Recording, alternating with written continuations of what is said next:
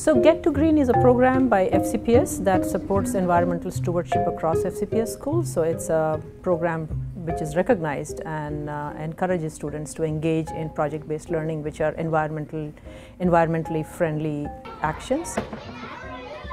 Green flag is really an eco flag, and you earn that through the National Wildlife Federation. In order to get permanent status, you have to do it for 4 years. And what you have to do each year is you have to look at, they have like 11 different pathways. Within those pathways, the children do audits, and they look where are our problem areas, where are our weaknesses. And then they create an action plan to follow through on throughout the year. And the big part of this is these are student-led programs. As a teacher, I'm just the back person, just giving them the support. They lead the program. I'm Elder, and this is our Lanier Middle School bioretention cell, and this is the rain garden part of it, with our native plants, which were chosen to withstand flooding environment and thrive in the fertilizers that get into here. We also have a berm on the outer rim to prevent to keep the water inside and make sure that it's properly filtered before it goes out. And like the rock pit, we also have layers underneath this rain garden with sand, rocks, and gravel to further filtrate any runoff.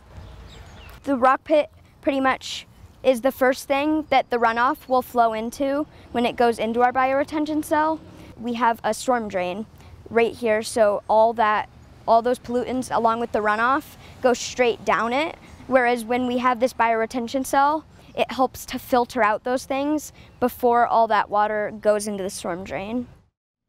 The function of a watershed in the environment is it's first a way to filter water. It also creates a lot of habitats because the fresh water flowing from the rain is going into the Chesapeake Bay, and it's getting salt water from the sea, which creates an estuary, which creates a safe and healthy place for lots of fish, birds, and plant species.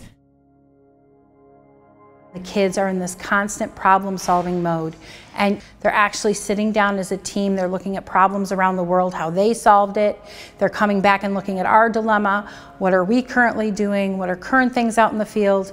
And then they can come up with a brand new idea. To me, this is very passionate because learning has to go outside the classroom. We have taken kids in the classroom too much. We need to get into blended learning. We need to get into teaching kids at their pace because some kids are very advanced, some are different learners. This provides platform for everyone to learn.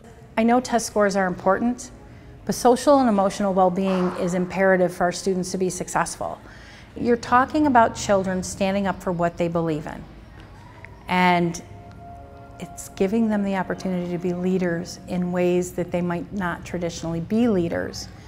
But the fact that 10-year-olds can manage something like that, that's amazing. That's where you want your children to be. If you start it early, it's in them, and they become better advocates for themselves and for the society. Because kids have voice. They are our future. And if they're passionate about these, issues, then we will have a better earth and better environment here.